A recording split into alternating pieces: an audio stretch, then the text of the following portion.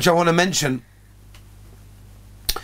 Rav Shlomo Zalman Auerbach has a number of Sfarim. And one of the Sfarim is called Alicha Shloima. So he brings the following idea, which I think is very, very pertinent to what's going on. He said one of the problems that we have is davening by rote. It's just becomes so monotonous and so boring.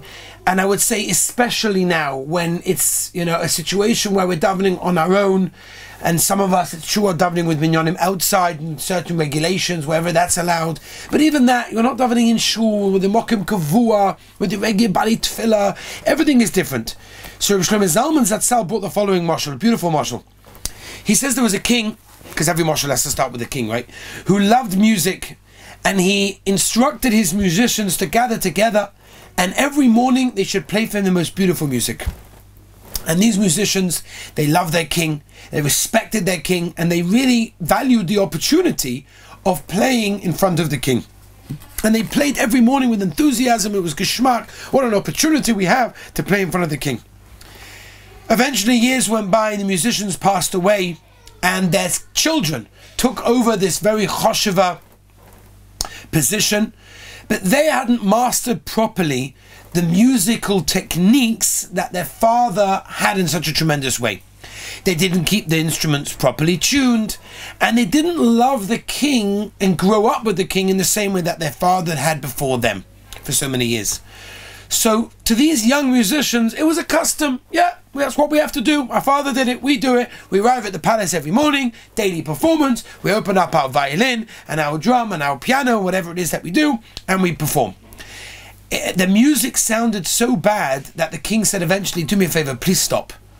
Some of these sons began to develop a renewed love and respect for the king. And they understood why the king said, it's enough, I'm stopping listening.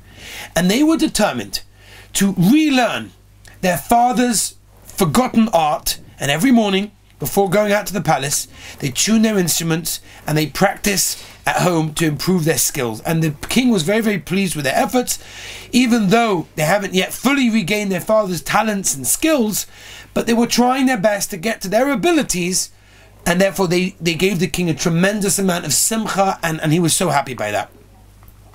Says Rav Shlomo Zalman, we give the king, the Rabbeinu Shalom, so much joy. But when we come to the stage where davening for us is just something that we have to do, it's something that our parents did, our grandparents did, so we'll also do the same thing. There's so much to learn about davening. There's so much more that we can fine-tune our incredible koyach of tefillah, koyach of our mouths in an incredible way. It's unbelievable. I'll tell you a couple of, again, I'm just going to share with you a couple of ideas that we have over here, what it is. The Shem Shmuel brings, the Heilige Sochatshava, he brings, which I found in many other places as well, that we know this from Chazal, that tefillah is the bow. The more you pull it, Rav Shimshon Pincus discussed this by Riches, the more you pull the bow, the greater the force is.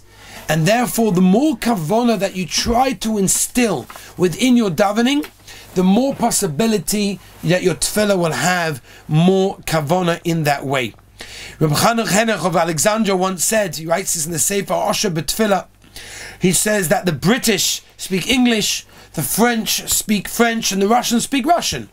He said the heart has its own language. Avodah Shebalev, the Gemara in Tainis says, Ezu Tefillah Avodah Shebalev, that the heart has its own language, and that is tefillah. And that is an unbelievable thing. And the Chazon Ish said in the letters, in one of the first letters he wrote, and he said that any way you arrange it is a gvaldik as long as it flows from the heart.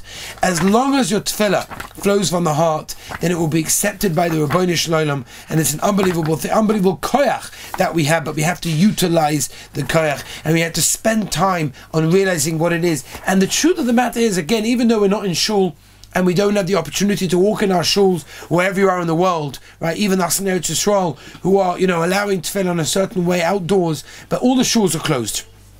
We're not allowed to enter our shuls, but our homes become our shuls. Our homes become the place that we daven, and we have to realize that the Rebbeinu Shalom listens to us wherever we are. And it's, somebody actually somebody told me that he knows a certain Rebbe in America, I don't know exactly what school, what state, I have no idea, I don't think it really makes a difference, who was trying to give over the chashivas of davening. And what he did was he picked up his cell phone and he started dialing a number. And they answered, he put it on loudspeaker. And the number answered and said, "Hello, the White House, can we help you?" He had dialed the White House's number. I guess there's a number you can call to get through to the office of the White House. Anyway, so he says, "Yes, hi, my name is Rabbi, whatever it is. Can I please speak to the president?" So the guy on the phone was like laughing, like, no, seriously, what are you? No, I'd like to speak to the president, please. He's like, no, it doesn't work that way. Can't just speak to the president. He said, no, it's really important. I just want 2 minutes. 2 minutes, that's all I need. I just want to speak to the president.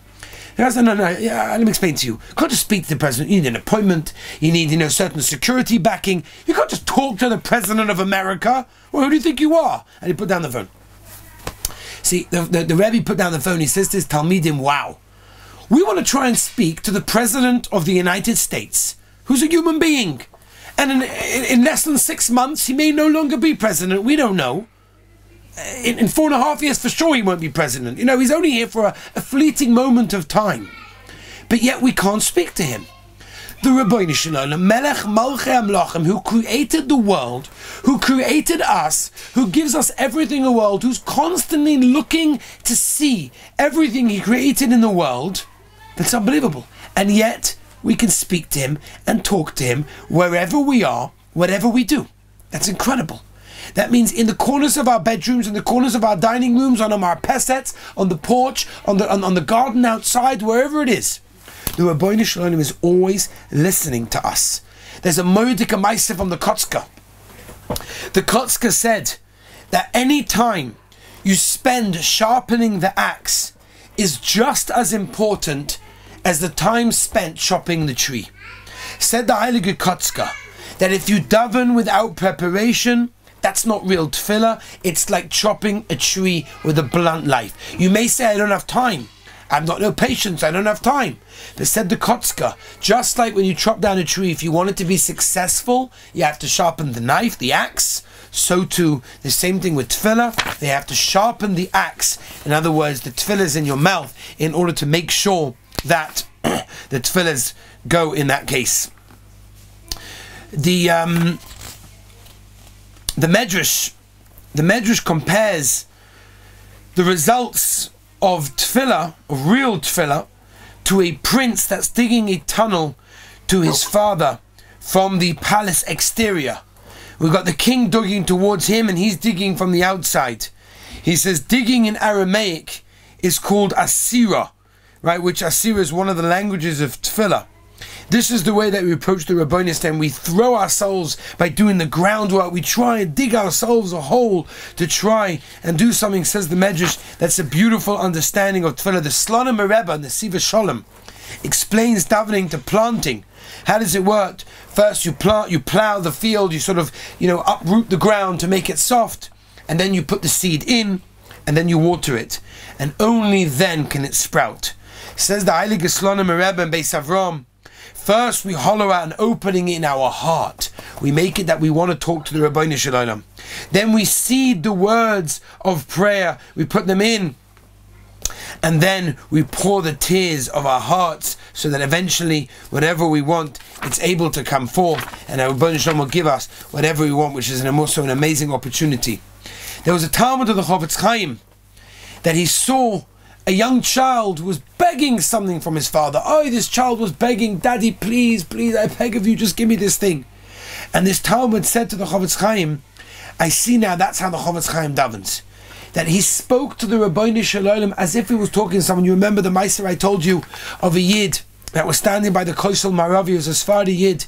He's standing by the Kosel Maravi and he was talking to the Rabbeinu Shalom. He was telling over Hashem his day. Can you imagine? He was telling Hashem, well, today I did this, and today I did this, and I went there, and I came here, and he was there. And at one point he started saying something. He said, oh, no, I already told you that. That's incredible, because that means he was conversing with the Rabbeinu Shalom. And that was the Talmud said. That's what I saw for the Chofetz Chaim when he said Shema Kolenu. He was talking to Hashem. There was a conversation going on. It's an incredible thing. Rav Shlomo Zalman was once asked what what takana did he make for himself before Rosh Hashanah? And he said, my takana was the first 3 brachas of Shemoneh Esrei should be with kavana. That's it. Shlomo Zalman, the Gadol Hador. Could you imagine? That's what it is. Now, I want to tell you as well, the amazing thing, a couple of things. The Rambam says two things, 2 halachas when it comes to Tefillah, when it comes to kavana. He says, in Perek Daled in Hilchos Tefillah, he says that if you daven Shemoneh Esrei without kavana, you are not makayim the mitzvah of davening. But in Perek Yud, he says that as long as you focus on the very first bracha, then you have been makayim no chiyuv of Shemoneh Esrei. I steer in the Rambam. So if you have a steer in the Rambam, what do? You open up a Heilige Reb Chaim, and Reb Chaim answers the steer in the Rambam. And he says, no, there's no stira. There are 2 chilukim, right? 2 mahalchim, like famous in the Briska Mahalach. Said Reb Chaim, there are 2 types of kavana. The first type of kavana is to know the meaning of the words. And the second one is understanding who you're standing in front of them. The first type of kavana, the words, it's enough for the first bracha. The second type of kavana you need for the entire tefillah. That's what it is. It's very, very important. The Mezritzer once said, why is it that when we daven, all of a sudden we think about what we're eating for breakfast, for lunch and for supper? We think about what we're going to do today. All of a sudden, every thought in the world comes in the middle, making it so difficult for us to daven with real kavanah. And he said it's even harder. The more you try to daven, the more distracting thoughts you have. The Mezritzer Magid brought a moshel to explain. He said, imagine a person has a son who's very, very bright. He learns well, gives him a tremendous amount of nachas, tremendous. So he says he'll take advantage of this source of pleasure by having, by any Talmud Chacham that comes to his house, he'll say, "Ooh, talk to my son." Right? The more harder the question, the more confusing the question, the more chashuv the father will be, right? Because that was a really hard question, and my son still managed. Oh, that was a really confusing one. My son still managed. Right? As long as he knows it's fine. Said the Mezritzer Magid in Yosher Divrei Emes. The same thing also, the harder you try to daven, the harder the Yetzer Hara tries to distract you. And whenever you can try and manage, and whenever you can try and overcome Yetzer Hara in this way and continue to daven, that's how pleased the Rabbeinu Shalom is. And you should know, I remember seeing in the writings of Rav Tzimaya, Tzimaya brings down that sometimes a person opens the Siddur and you feel a geschmack. Wow, the davening just went. The Shemoneh Esrei, the Kriyashma, the Birchas Kriyashma, Aleinu Shabeach, Ashrei. It was beautiful. And sometimes it just didn't go. Like I'm saying the words, I feel like a rock. It just doesn't go. What am I meant to do? He said, that's your avodah right now. Your avodah right now, even if it's difficult, even if it's hard. And I think that's what we have to understand now as well. Davening is taken on a very different type of understanding in our lives right now. It doesn't make a difference where you are, but whatever it is, the more you try to overcome, the more the Rabbeinu Shalom will have nachas from your tefillah and will accept it in any way, shape or form.